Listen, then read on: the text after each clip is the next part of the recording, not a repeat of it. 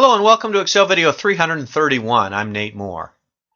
I got an email yesterday from a group that said, hey, we're trying to keep track of e-prescribing, make sure our docs are still doing it right in 2013, but the reports we're getting out of our system are very hard to use and cumbersome and whatever. Can you help us? And I said, sure. We'll go in, pull the data out of SQL directly, put it in Excel, let you sort it, let you filter it, let you get exactly what you need, make it fit on one page and all that good stuff.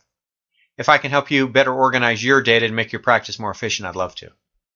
What I want to do today is talk about a new section of the data tab over here, the what if analysis. We've done lots of pivot tables lately. I want to talk about using Excel to do all kinds of different analysis. You can do what if kinds of analysis, which means what if my reimbursement goes down by this, or what if this modifier changes like this, or what if my physician compensation changes like that, what if I buy this new piece of equipment, and that's the example we're going to do today. Before we get to the menu, let me show you what we're talking about. Let's assume we can offer some new service to our patients. It's billable. We're going to get $148.75 on average per patient out of it. It's going to cost us $58,000 to buy the equipment, assuming all the other costs are the same.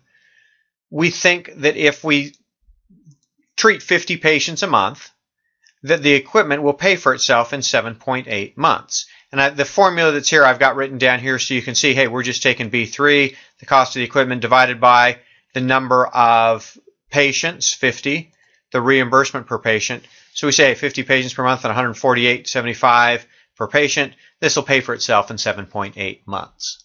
So that's the equation, and it's stored right here. Let me show you what if analysis and goal seek can do.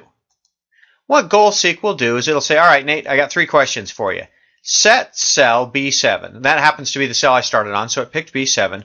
Let's say that, as long as it pays back in 12 months, I'm happy.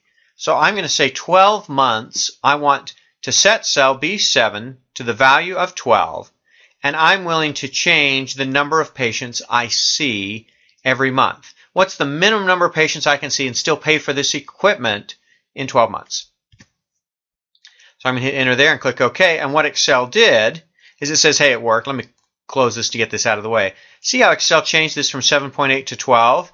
It said, okay, if I change this from 7.8 to 12, I can't change the 58,000. I can't change the 148.75 for purposes of this analysis, but I can change that. So I'm going to reduce that 50 patients a month down to 32.5. As long as I see 32.5 patients on average each month and who receive this procedure, this equipment will pay for itself in 12 months. Now, if I say, no, you know what, I want it to pay for itself in 6 months, then what I can do is I can change this cell again. Say, now I want to change that. So now I'm going to set cell B7 to 6 by changing the number of patients. Click OK, and I've got to see almost 65 patients a month. I can do more than that. Let's move this back to 50. And let's say, well, what if I want to change the average reimbursement per patient? What if I see 50 and I want the machine to pay for itself in 6 months, let's say. So I'm going to click here. Now I'm still going to see 50 patients per month, but this time I'm going to vary the reimbursement.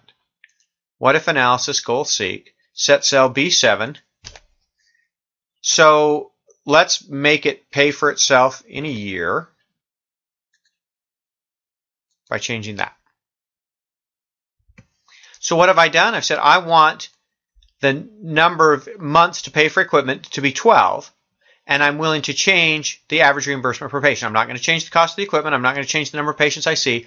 What happens if reimbursement changes? And the answer is, hey, Nate, as long as you get 96.67 on average per patient, so if your payer mix changes or reimbursement decreases or however that number moves, you'll pay for it in 12 months. That's what Goal Seek does. We're going to take it apart and see how it works, and we'll do all that next time. Thanks for watching.